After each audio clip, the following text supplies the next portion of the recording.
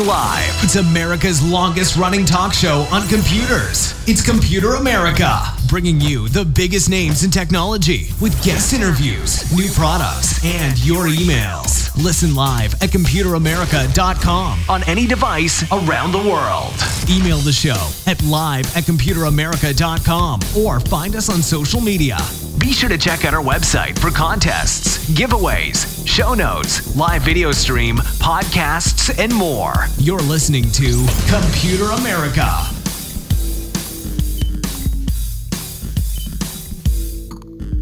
Hello and welcome into the Computer America Show. We are the nation's longest running, nationally syndicated radio talk show on computers and technology. Thank you for joining us. I'm your host, Ben Crossman, and everyone out there, thank you so much for tuning in. So today on the program, it is Tuesday, and it's the first or second Tuesday. I'm pretty sure it's the first Tuesday of the month, which means Gamer Tuesday. We of course take all the liberty we need to turn any Tuesday into Gamer Tuesday, and that is where we talk about everything video games. We talk about new releases. We talk about a lot of topics going on with the gaming industry. Overall, it's if you are in any way related to the gaming ecosystem, conversation, whatever, this is going to be a great show for you. So everyone, welcome into the Computer America Show, and we have none other than Cory Galliher. He is, of course, our resident gaming correspondent and of course, a writer for PopZara magazine.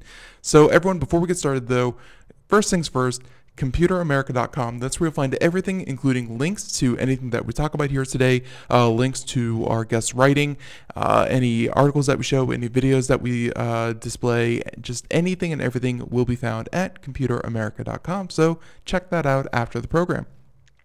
Also, be sure to check out the live video portion. We're going to be showing a lot of these games. Seeing is believing, and when we talk about video games, lots of trailers, lots of teasers, and things like that. You definitely want to follow along. And last but not least, be sure to check out some of the articles and other content we have up on Computer America. So, all that being said, everyone, once again, welcome into the show.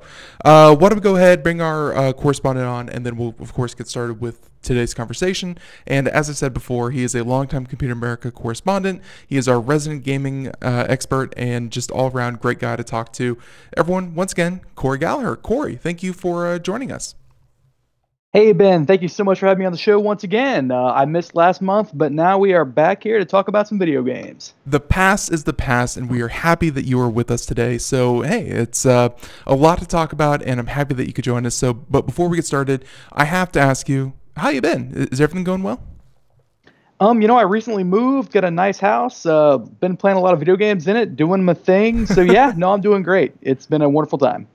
That's great to hear. That's great to hear. And I think with that being said, and how about we start off the conversation like this? Any new games that you and I have personally played? Because I know that you do review games, on a regular basis for PopZara, PopZara.com. But just either for your passion or things that you've reviewed. Why don't we go ahead and start off with new games that you've played? Not even so much that they might be new altogether. Just what have you been playing lately? Well, one of the most interesting games I've been playing lately, there was a game that came out back around, I want to say 2006, maybe? A game called City of Heroes. Released by a company called NCSoft, who are kind of known for bringing out these MMORPGs, massively multiplayer online games, letting them run for a few years and shutting them down when they become unprofitable. That's what happened to City of Heroes. So for the longest time, I want to say maybe the past 10 years, you could not play City of Heroes in any form. And so you couldn't play it, and I guess now there's a way to play it, I assume. Absolutely. See, it turns out when City of Heroes shut down, there was discussion about making a private server, about releasing the game so you could run your own server and your friends could play with you and so on and so forth. But we were under the impression that wasn't possible, that the code necessary to do so didn't exist. Mm-hmm. It came out, I want to say 2 weeks ago, that not only does that code still exist, but people have been running secret servers for this game for the past, 6 years now. It's crazy. That is a suspiciously well kept secret for internet communities, and of course the only thing I have to draw a reference to is things like private servers for a lot of other MMOs and a lot of other games frowned upon, and as soon as they get too much attention, they get shut down very very quickly by the lawyers. But 6 years is a long time to keep things hush hush. Yeah, it absolutely is. But as it turns out, the secret couldn't be kept forever. The code that was necessary to play the game has leaked. It is now possible to find several different servers you can play City of Heroes on. Hilariously enough, when the code was first released and you could get onto the server to play yourself, one of the loading screen tips said, "This server is a secret. Make sure you keep it that way." Well, I'm glad that we would never go on to a nationally syndicated radio talk show and talk about private servers, but I will say that private servers are like one of these things that it really shows a fan base that they're still interested in this game, and even if there's there shouldn't be any monetary incentive to run a private server, being able to play your favorite game and continuing with a community, that's something that you don't need a large company for. Someone could do this out of their house and provide a server for hundreds or thousands of other players. It's just when you get to who actually owns it and if you should make money off of it and so on and so forth, it gets a little tricky with with these kinds of topics. Right, absolutely. Yeah, these things can get very complicated. That's there was definitely some scares, and see stuff going after people with legal threats, things like that. But these days, it looks like one way or the other, you can find a way to play City of Heroes, a game that you could not play for almost a decade. That's a miracle of modern technology, if you ask me. So there you go. So there's a game that may not be recent, but recently uncovered, I guess would be the best way to put that, and something that you're playing personally. And I'm going to ask you if you've played either one of these, and these two have been sucking up the rest of my time that isn't spent doing productive things. Slay the Spire and Darkest Dungeon. I don't know if you've tried either one of those. I have played both of those. I am very fond of Slay the Spire. It's for those of you out there who haven't played it, it's basically a dungeon crawler card game where you assemble a deck of attacks and skills that you can use to make your way through a dungeon. It's difficult. You have to carefully plan your moves, ration your resources so you don't die early. Yep. Darkest Dungeon, on the other hand, it's a similar concept. You are exploring a dungeon. It's more of a traditional turn-based role-playing game. Interesting in the sense that if any of your characters die, they are permanently dead. They do not come back. How much of Darkest Dungeon have you played, Ben? Oh, I am just getting into the later stages of it. I would say I have probably 10, 15 hours on it. I'll be honest, I'm having trouble finding the fortitude to continue because the gameplay is getting a little repetitive. Like, for like a $20 game, getting 20 hours out of it, pretty good. But I'm finding it just a little bit too repetitive, even before I get to like, I know there's like an endless mode that you can take advantage of, but I have not beaten the game and I've not taken part in the endless mode, but decently far. Yeah, Darkest Dungeon has a very interesting twist toward the end that I'm not going to spoil, but just look forward to it. You're going to love it. Okay, I'll have to muscle through. I'll have to do that. So, okay, so those are games that we're playing lately. Obviously, nothing we don't have to be cutting edge all the time, but I will say want to be switch over to cutting edge and talk about Borderlands 3. And this is one where when it comes to looters and shooters, I mean, like, whenever people describe what they really envisioned Destiny 2, and we're going to talk about Borderlands, but Destiny 2, people were really hoping it was going to be a mix between Halo and Borderlands. Like, that was the dream. And it's, Halo is a great person shooter. Borderlands is a great kind of just shower you with loot kind of environment. And when it comes to that kind of gameplay, nothing really beat Borderlands 1 or 2. It was the best of the best. So people are rightfully so excited about Borderlands 3. You put revealed here. What was revealed? Do we have release date? Do we have any kind of gameplay? What about Borderlands 3 made the news?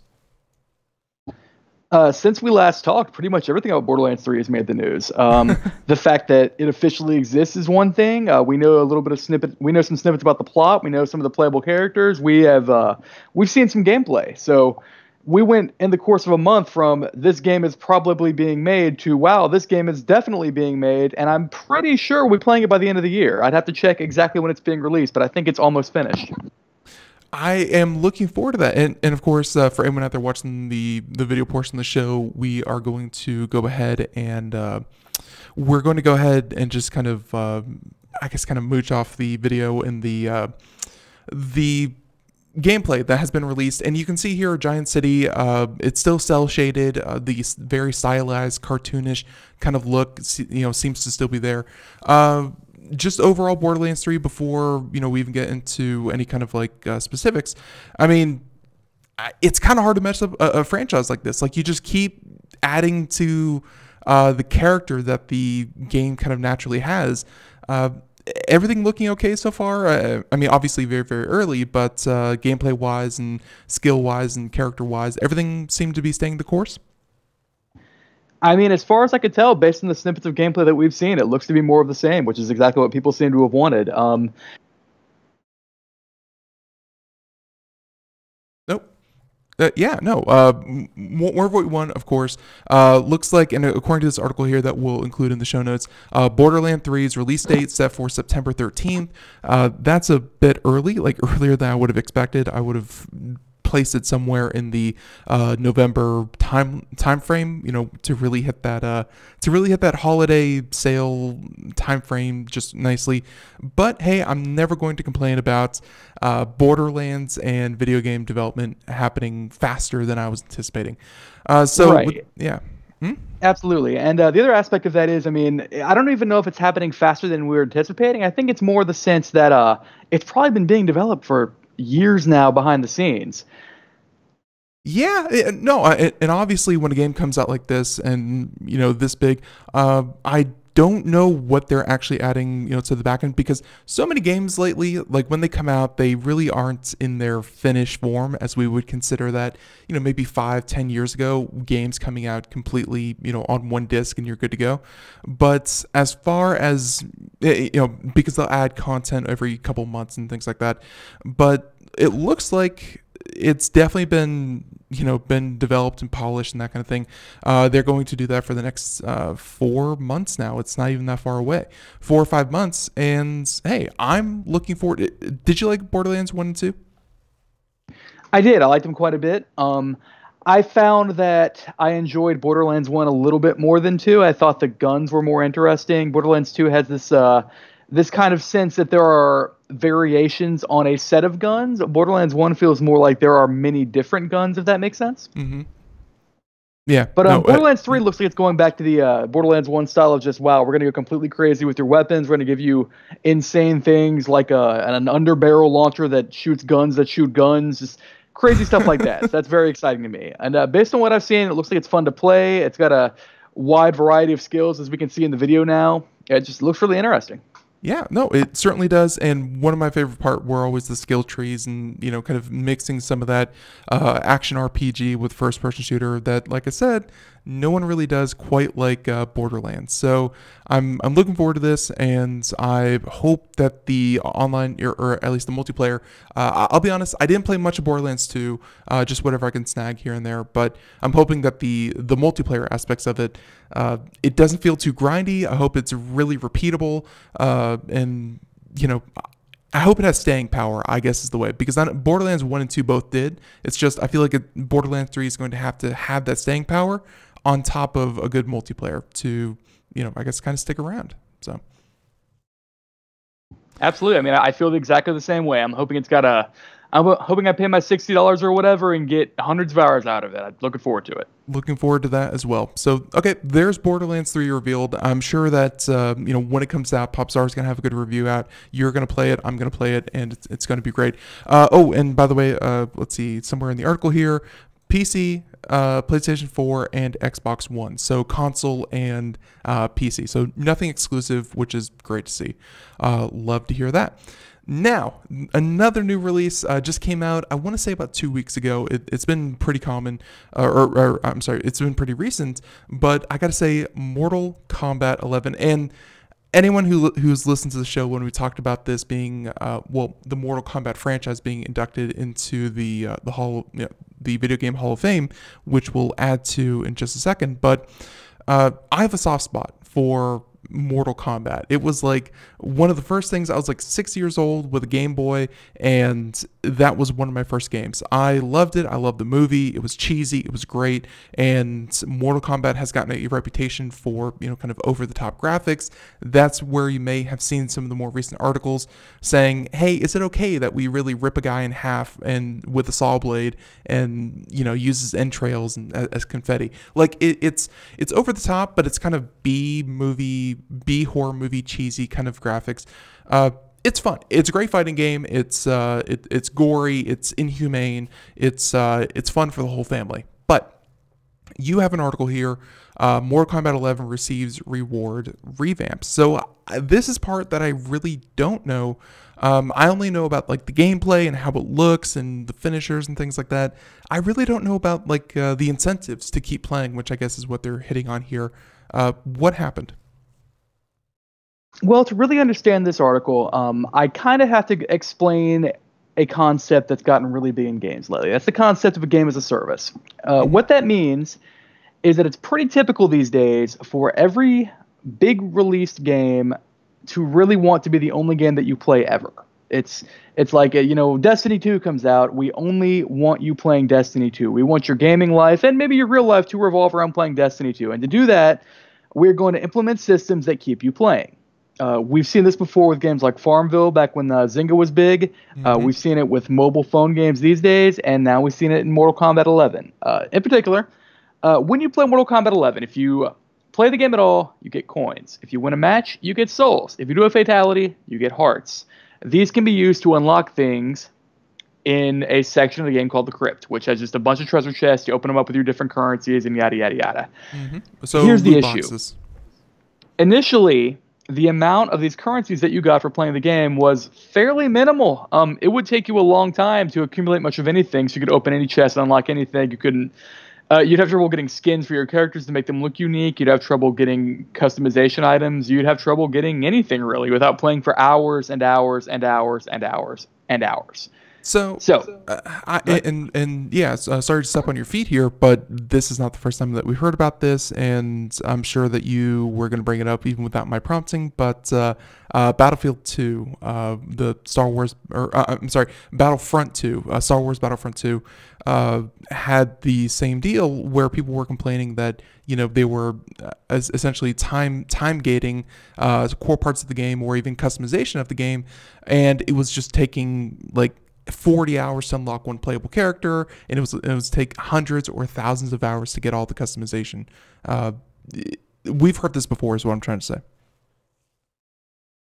It's not quite the same concept, though. I guess the overall push is the same, yes. The idea is that it will take you so long to accumulate the currency that you need to buy stuff that maybe if an alternative is offered to you in the form of currency that you can just pay for with real money, maybe you can use that to get the stuff that you want. And I don't want to confuse anybody. This is not the same thing as Battlefront 2, sorry.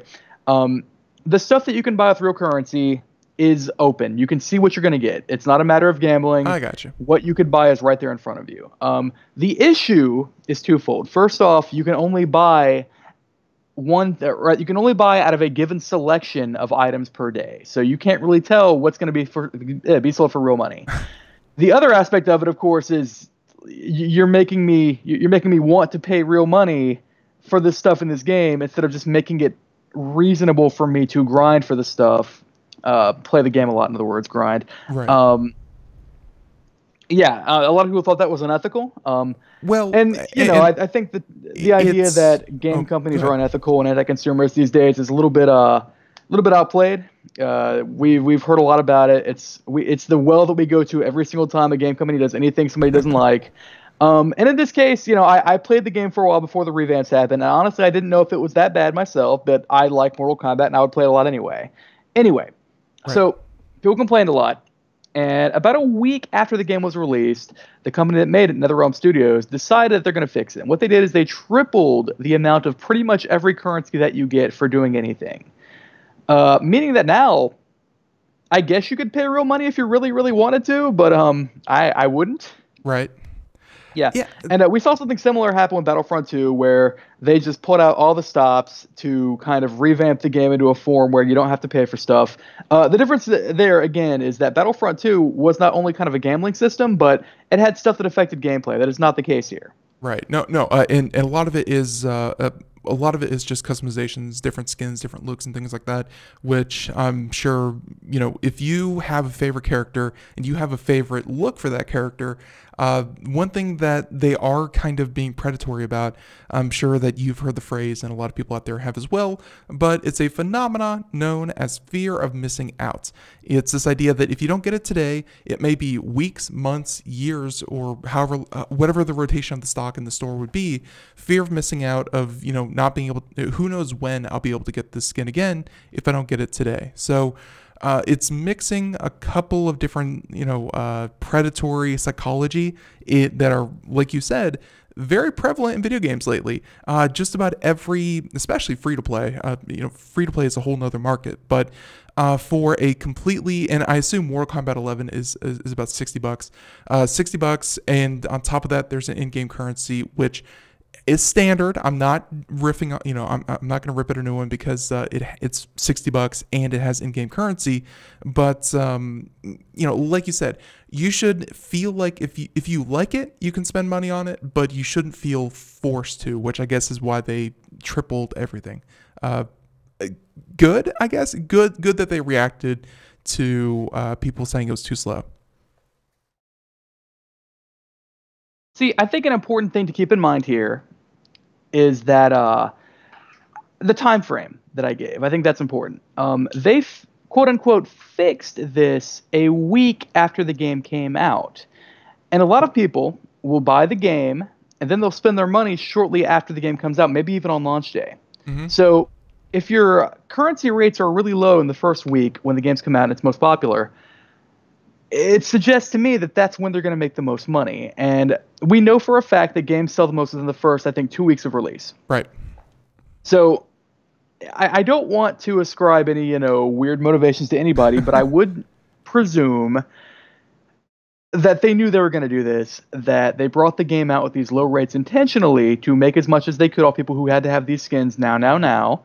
And then a week later, like, oh, by the way, we're going to roll this on back. See, we're good consumers, and so on and so forth. You know what I mean? Yeah. Okay. So you think that they're going for the easy points by, by creating a controversy that, hey, side effect, may earn them a bit of money by people who are impatient, and then they also get some free goodwill by fixing the problem that shouldn't have been, that should have been caught way before.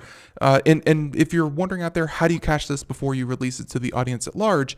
Well, you sit down, you play the game, and you have maybe, either your internal testing team or friends and family, and you look at it and go, I've been playing for 20 hours and I've gotten, only about 5 cosmetics. This is way too low for the amount of time I've put in.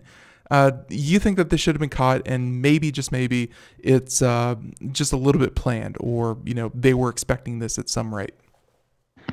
I don't know that a game with the kind of budget that went into this one did not have anybody playtesting it. But I do know that behavioral economy is a thing in games now, that we've definitely seen examples of companies doing things like, hey, we should maybe pick the rates too low for the first week, but we'll quote unquote fix them later so we look good to everybody, the shareholders and the I don't like using the term, but the gamers. Right. I don't think that would be a surprise. But at the same time, I got to be honest here. I love Mortal Kombat 11. I gave it an Editor's Choice Award in Pop Zara. I have to admit, you can abuse me as much as you want, game developers. If you make a good enough game, I'll still play it. Sorry. Well, no, and of course, we were talking about the currency part of it, but this is the first time that you've been on the show since it was released. Mortal Kombat 11. I mean, just kind of from a gameplay standpoint, maybe if there's a single player, usually there's some kind of like ladder and some kind of flimsy story to put every character in front of you. But just kind of let's put it in terms of other Mortal Kombat releases. Usually, about like every other one is really, really good, and then every other one is like kind of, I'll wait till the other one that's really, really good. Mortal Kombat 11, you gave it an Editor's Choice. I mean, what did Mortal Kombat 11 do well? Mortal Kombat 11 is a solid game all around. It's got a great fighting system and has an excellent story mode, as we've seen with the last two Mortal Kombat games, Mortal Kombat 2011 and Mortal Kombat X, both just the height of the industry for story modes in fighting games. It's basically a film that you get to play. It's wonderful. Like I said, really well-designed fighting. It's got a lot of content. And by that I mean, we talked about how there's a lot of cosmetics and a lot of skins that you can acquire. The game goes out of its way to give you alternative ways to acquire much of this stuff. You can find it in the crypt with the currency, like I was talking about. You can play in a bunch of randomly generated tournaments called Towers of Time that might unlock this stuff. You can create your own AI fighter by modifying how it behaves and earn stuff that way. There's a lot to do. And from that perspective, I mean, I know why games do this. Again, games want to be the only game you ever play, but it doesn't mean I don't appreciate it. I'm glad it's there. If you're going to pay money for a game, you should get a lot to do with it, if you ask me. Right. No. Makes perfect sense. Obviously, games are still one of the best forms of entertainment that you will get your money's return on. You know, if you go out there and see a movie, you're paying $12 for the ticket, or $10 or $8 if you live in a small town. And still, even with, let's say, $8, let's say your movie is Endgame and you just watched a 3-hour movie, that's still what, $2 to, you know, two and 2/3, $2.66 for an hour of entertainment. Whereas video games, if you spend money like a $60 game, Mortal Kombat 11, maybe you'll get 100 hours out of it, maybe more, maybe less. But hey, that's still way more cost effective for the money that you spend. That, as long as that equation holds true, a large portion of the game of the gaming audience will continue to, you know, flock to new games just because, hey, it's cheap. It's a cheap thrill. So there you go, Mortal Kombat 11. I'm glad that you liked it. I definitely enjoy, you know, watching people play it. My button mashing days, I don't think they were ever here, but they're definitely gone by now. But Mortal Kombat, when it comes to the animations and just the vulgarity that they put on screen in front of you, I love it. So there you go. Now, why don't we go ahead and, you know, this may take us through to the end, to the break at least. But Cory, I'm sure that you heard the Video Game Hall of Fame. I'm not sure exactly who runs it. I should probably know that. But the Video Game Hall of Fame, I really wish I knew who owned it. National Museum of the Video Game Hall of Fame is run by the Strong Museum. There you go. So yeah, they recently inducted 4 new inductees into the Hall of Fame, and I wanted to go through each one, you know, just kind of get reaction. But you know, in the past, they have and there's a full list here that we'll go ahead and throw up on the screen if anyone would like to check out the full list. But some of the some of the highlights include things like Pac-Man, Oregon Trail, Legend of Zelda, Street Fighter 2, Super Mario Brothers, Tetris. You know, like they're not just popular, but they were innovative in their own way, and just they're kind of like a cultural touchstone. Like they span generations, they span audiences, continents, whatever. That's the point. It's hard to look at, you know, what makes a game good and say this is what makes it Hall of Fame worthy. So I wanted to go through the last 4 and see, you know, one by one and see does it deserve to be there.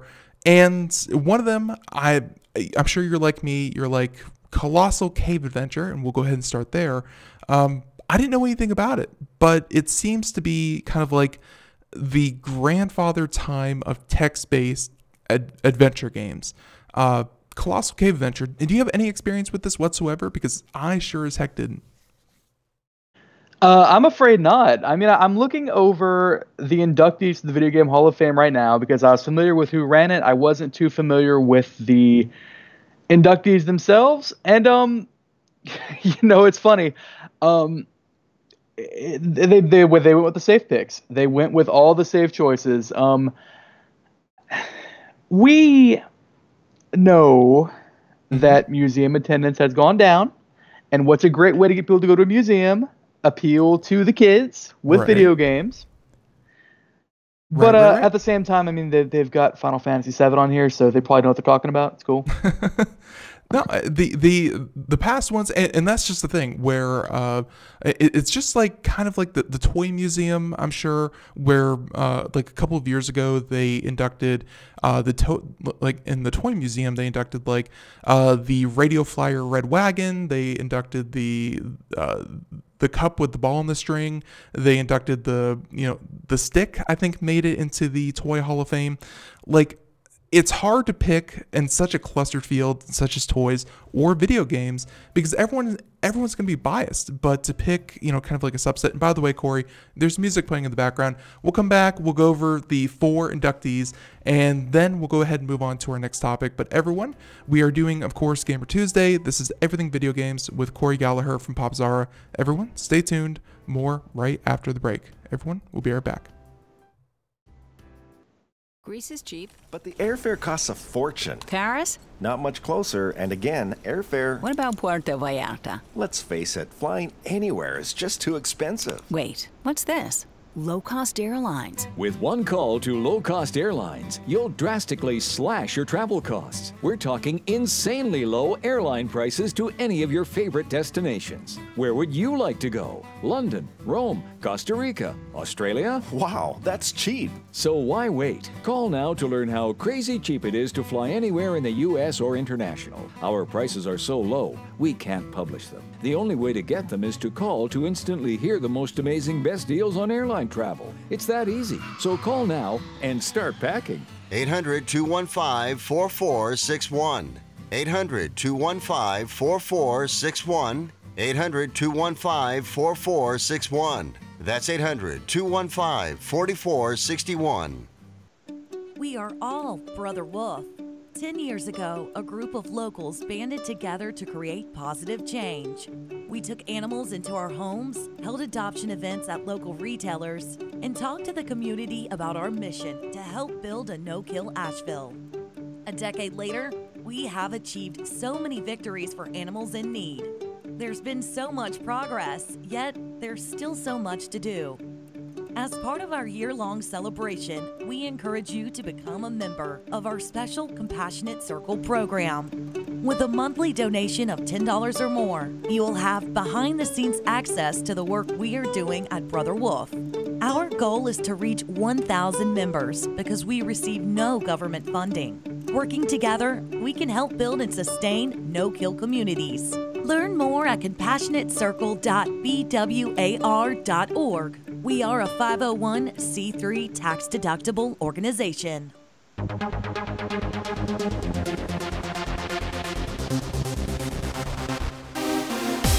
And welcome back to the Computer America Show. It is 32 minutes past the hour as we continue on here. And everyone, if you missed any part of our conversation so far, please, wherever podcasts are heard, simply search Computer America. And you can find today's show, yesterday's shows, tomorrow's show, all shows wherever podcasts are heard. So check that out. Now we continue on. Corey Galliher and everyone, we are of course talking the Video Game Hall of Fame. If you haven't heard, just a couple of days ago, I think like 2 days ago, they released who they will be introducing, or at least the titles they will be introducing to the Hall of Fame, and they already join many very, very popular games.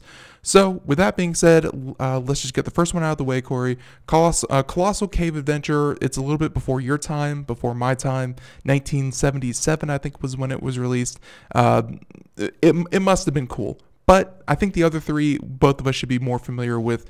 First things first, Microsoft Windows Solitaire. Safe pick, like you said. I like it. So Colossal Cave Adventure appears to run on a cassette tape? I bet it did. That's what the picture is it's a cassette tape. I don't know. Microsoft Solitaire, though, that's when I was younger, I'd see my folks play it, and I was always like, why would you play something so boring? And then I tried it myself when I got older, and I was like, why would I play something so boring? So Mortal Kombat, though, that's some good stuff. Super into it, as we just talked about. Love it. Love Mortal Kombat 11. It's a good game. Everybody should give it a shot. They fixed the currency. Don't worry about that. Super Mario Kart.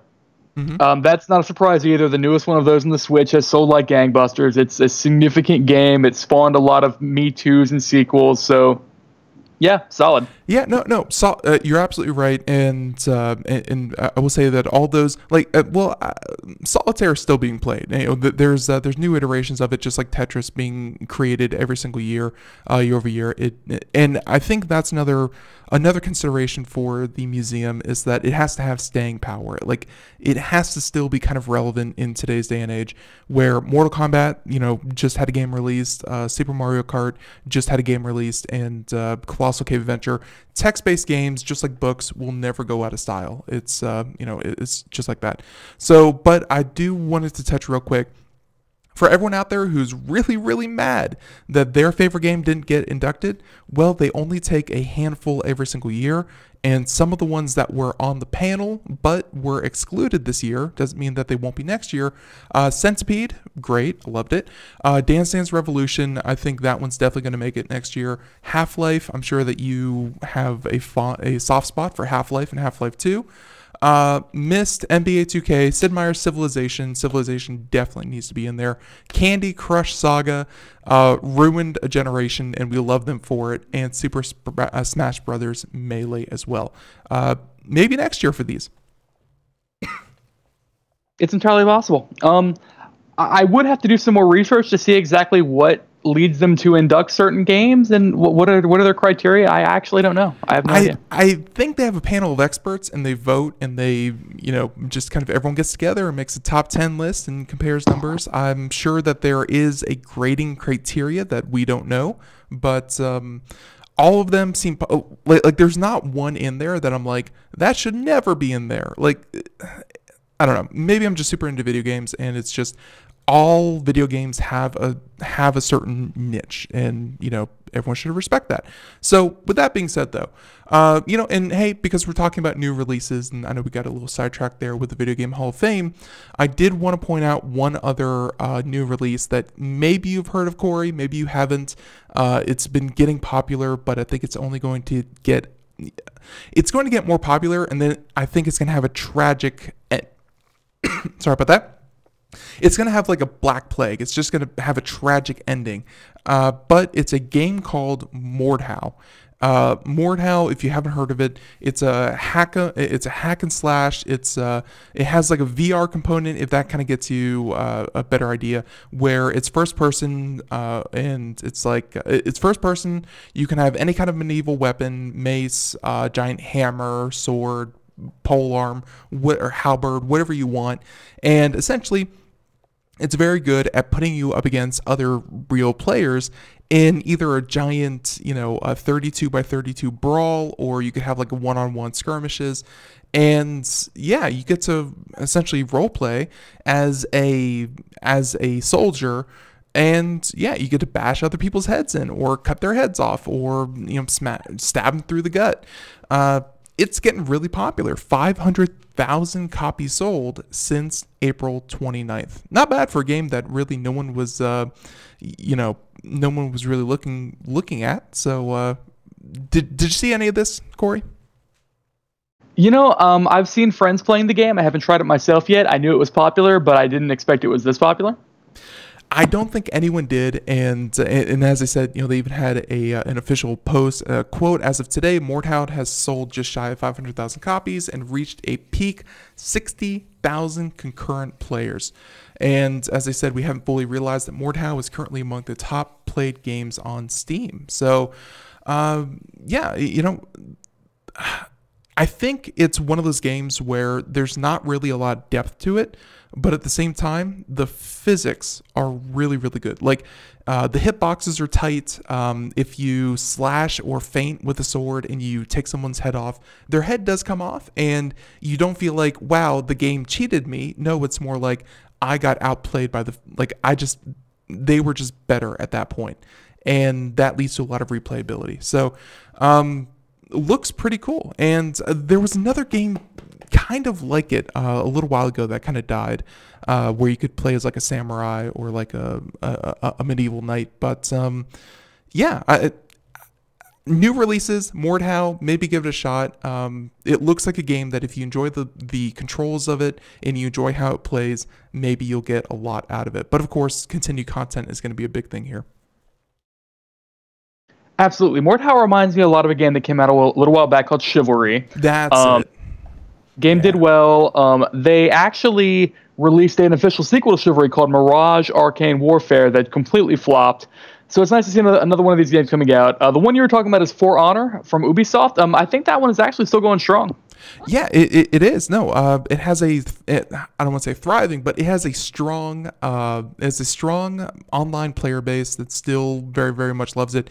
And it's one of those games that, like I said, the physics are good. Now they just need to put in the content to make it last. Because yes, it's fun to put 32 against 32 people. And sometimes when your friends get covered in blood and it's red versus blue, and your blue guys start looking red because they're covered in blood, and you accidentally hit them in the back. It's fun, but you need some variety in there. So Mordhau, again, just kind of new releases. I wanted to bring that up.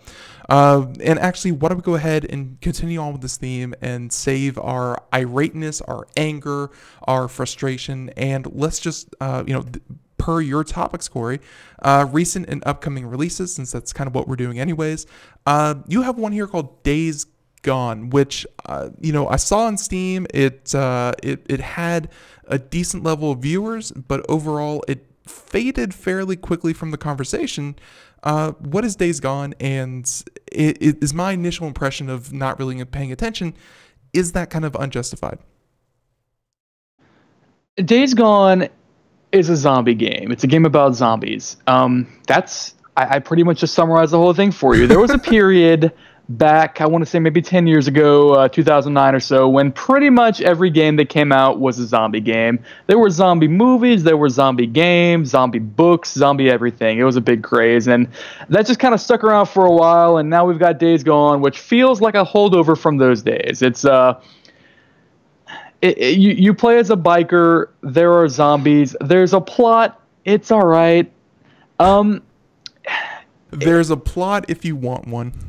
Yeah, there's a plot if you want one. It's an open world kind of game where you can explore and discover things to do, and you fight a lot of enemy survivors because, The Walking Dead is a thing, so the enemies are never the zombies anymore. It's other survivors.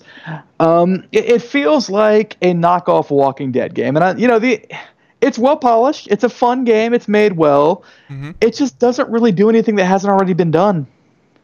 Yeah, that seemed to be, well, I guess that would kind of lead to why it didn't kind of stick around, but I don't know. Zombie games are kind of like first-person shooters, kind of like your Call of Duties, your Battlefields, or some other genres. Like, there's always a new one for the year, but it doesn't last long enough for the next year one to come out. So, did you review this one? Did you give it a try?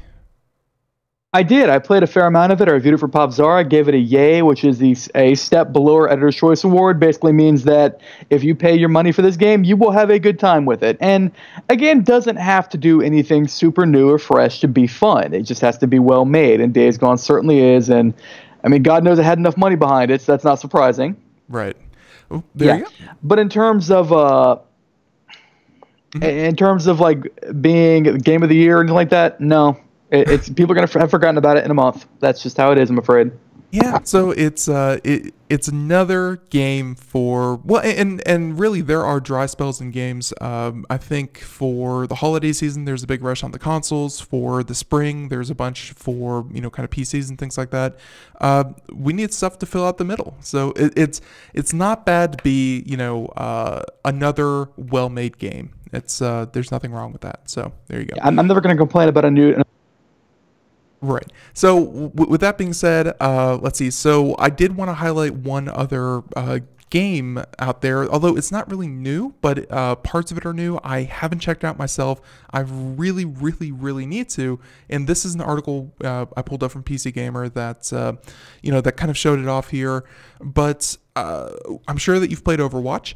Overwatch, I really, really like it. I haven't gotten into the latest season, but they introduced something new, and it's the workshop, where you can add different elements to the way that to the way that characters play. And a joke that I saw was something along the lines of, Blizzard said, "You don't like our balancing? Fine, you can go ahead and balance it yourself." So essentially the workshop lets you combine effects. It lets you do different things. It lets you make crazy scenarios. It's essentially, and I'm not sure if you've ever, if you recall the Warcraft 3 map editor, but you can do whatever you want in Overwatch, and really you can then share your creations. Like it's not just you make it, no one else gets to play it. No, you get to share it with other people. And I really wanted to highlight it because it gives people, I guess, kind of like a tool chest, a playground, and they get to do whatever they want with it. And I like to see that kind of flexibility from Blizzard games, because think of all the different genres and games that came out of Warcraft 3 because people could make custom maps. That spawned untold amount of games. So I don't know if you've tried the workshop yet, Corey, but everyone else out there, I'm going to recommend giving it a look. I haven't tried it yet. I was really big into Overwatch for the first couple months or so after it came out, and then it kind of fell off for me, but this is interesting to be sure. The other interesting Overwatch news that I've heard have been rumors that Blizzard might announce more games in that same like franchise or setting. Same universe? Which is cool. Yeah, same universe. That's the right term. Yeah. That's cool because Blizzard has gone out of their way to really put a whole lot of backstory and cute little things to find and Easter eggs in the maps around Overwatch. But the fact of the matter is, it's a team-based shooter. You can't really get a full-on story. So if they can take those ideas and put them into a game where you can actually like have a plot, some kind of driving force, get that story that we all love from those character trailers from Overwatch into a game of itself, that sounds great. I'm all for that. Blizzard didn't really do too well with their first cinematic release. The Warcraft movie, it made money thanks to China. Way to go, China! But overall, people really didn't respond too well to a Warcraft movie. But ever since Overwatch came out with those, with those 10, 15-minute trailers, and trust me, there are a lot of them. If you haven't caught them, they're very, very well made and worth checking out. Even if you don't play the game, go check out not trailers, but go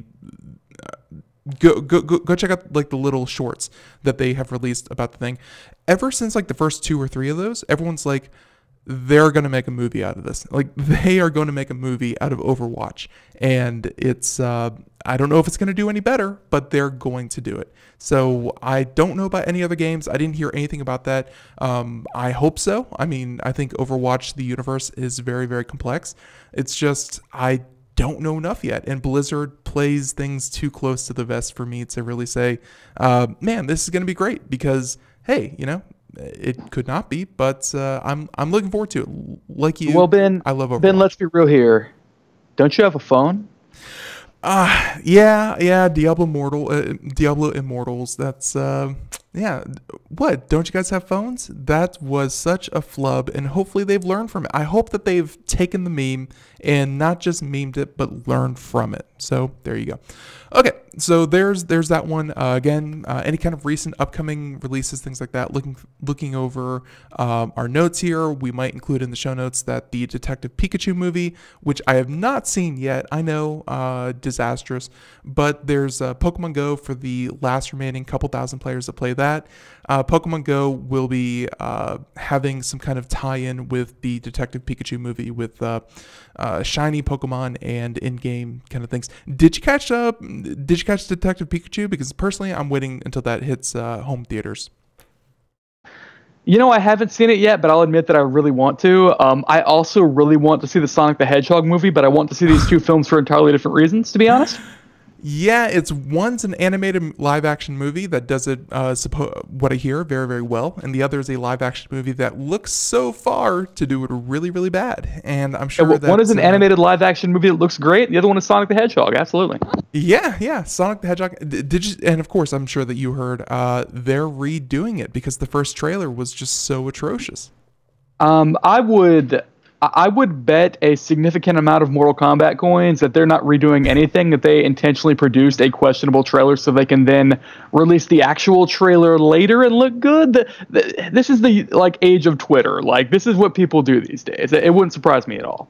Yeah, it could be a marketing strategy, and like you said about the whole gaming psychology or game psychology, there could be a whole nother thing when it comes to internet outrage culture and the psychology behind it, and how we can utilize this for word of mouth.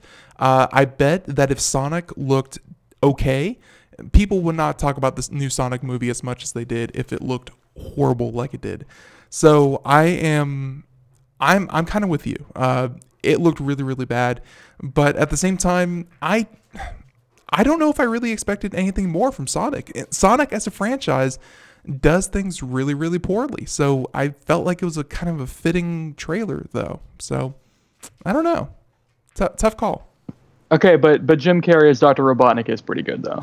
He nailed it. You know, and Jim Carrey, I hear that people don't like to work with him because he's kind of a diva and he has a lot of demands and things like that. But I always enjoy watching him in movies. He has a style, and him as Dr. Robotnik, you know, he's not big and fat, but I'll forgive it because he does look really, really, really good in the trailer. So I definitely like that. So, there's that one. Looking over some of these, Minecraft might come out with an augmented reality version. That's its own thing.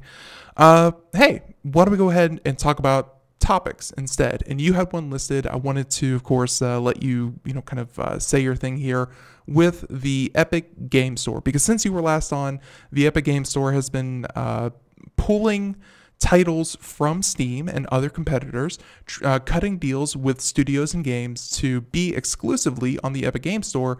And essentially, people are discussing the topic that is exclusivity when it comes to game stores.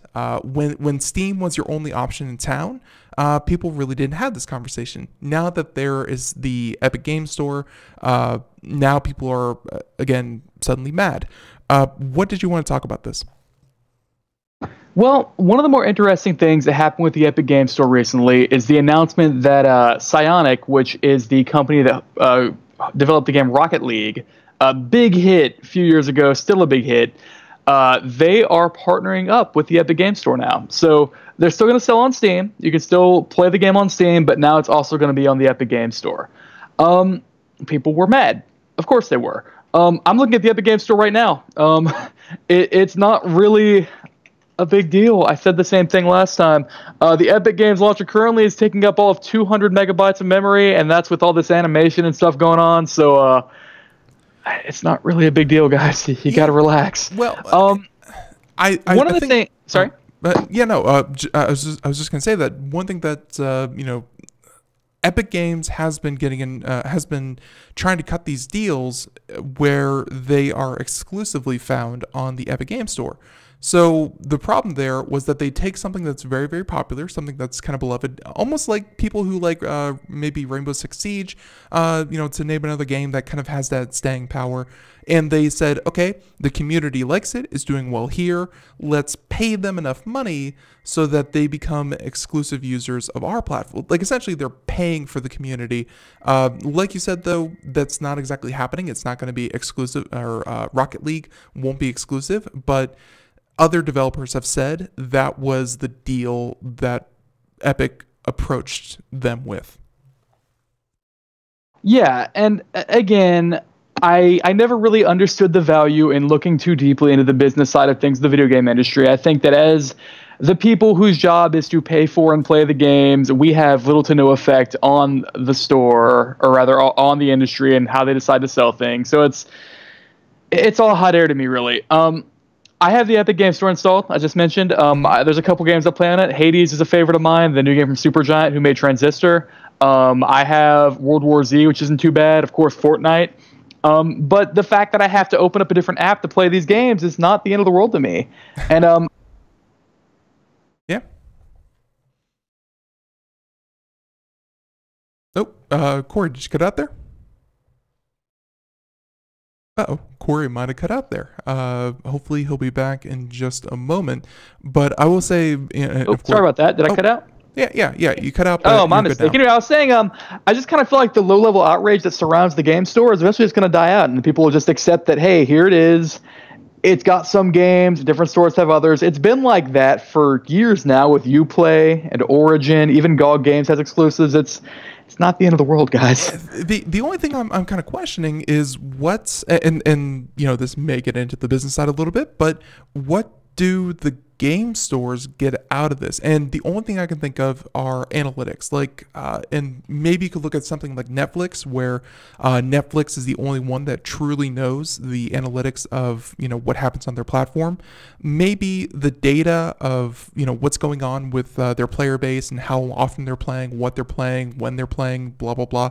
Maybe that's such an attractive set of data that having your own game store is super important. It's just, why, you know, with Steam out there, and yes, they were probably taking too much from developers for, you know, 70-30 profit share, but other than, you know, being outraged by profit share, why do other people have to have their have these stores? And the only thing I can think of are metrics. So I guess. Oh, I mean, Ben, if I have Metro Exodus, right, and I sell it on both Steam and the Epic Games Store. Right. And I run the Epic Games Store, and some people buy it on Steam, I'm not getting any cut. I'm not getting their money. But if I make it so you can only buy it on the Epic Games Store and all copies come from the Epic Games Store, all the money from sales of that game on PC will go to me. That's why they do it. Okay, so you're saying it's that 30% cut that Steam takes. You think that that is a good enough motivator to open your own store? And hey, at this rate, at this point in time, 2019, ladies and gentlemen, you don't have to rely on the giants to get your game into people's hands. So, okay, I kind of get that. So there's that, and you're right, there is kind of a low-level simmering rage, but we're going to ignore that because that's always there if you dig far enough. So with that being said, though, let's see, there was another discussion I wanted to have with you, and it was not about this PC hard drive because everyone, if you don't have a solid-state drive by now, just go get one. I wanted to talk about, let's see. It was with not, actually, you know what? We only have like 2 minutes left. This is going to be good enough for one. Apex Legends, I think that you played it.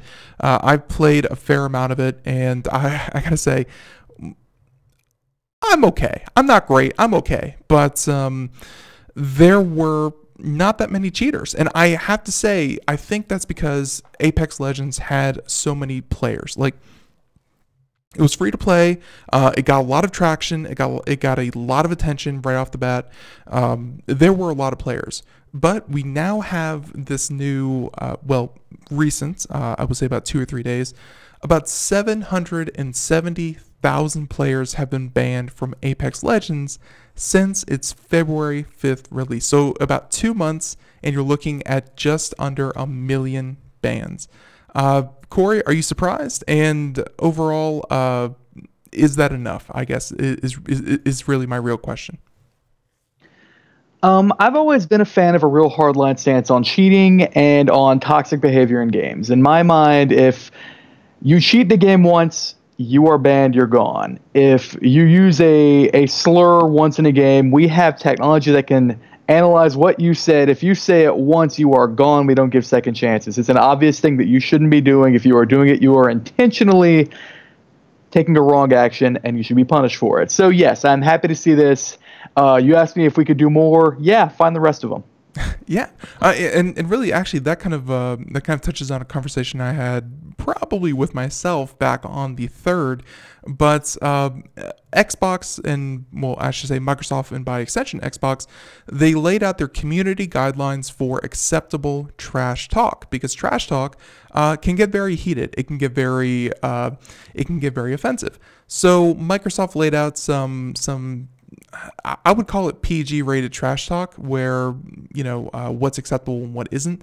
It was kind of funny just to kind of poke at things that obviously in a press release and something that's going out to the public, Microsoft is going to be very careful in what they type. But I said during that little conversation with myself that I'm all for not even so much policing the community and saying what is acceptable or how a community should act, but I'm more for the fact, what can get you banned. That should be very clear and very, very upfront about what gets you in trouble and what the reaction is. Where if you say, like you said, a slur or any kind of, anything racist, sexist, homophobic, whatever, if you say something like that and you are very clear upfront that, hey, that's unacceptable, we'll ban you for 6 weeks, then hey, you should ban them for 6 weeks for the first offense. I'm all for that kind of policing. Yeah, absolutely. I feel the exact same way. Again, my thought on it is always like, when you say or do something like this, you shouldn't. Like, there's no place on this planet that wants you to say the N-word. Like, it just, well, certain place. Wouldn't talk about those. Those are gross. When you're playing games online, if you use a slur, if you cheat, you're doing something wrong. There's no excuse. You should be punished. It's that easy. No, you're absolutely right. And everyone, hey, that's we're gonna end it on a low note. But everyone, thank you for listening to the Computer America Show on our Gamer Tuesday.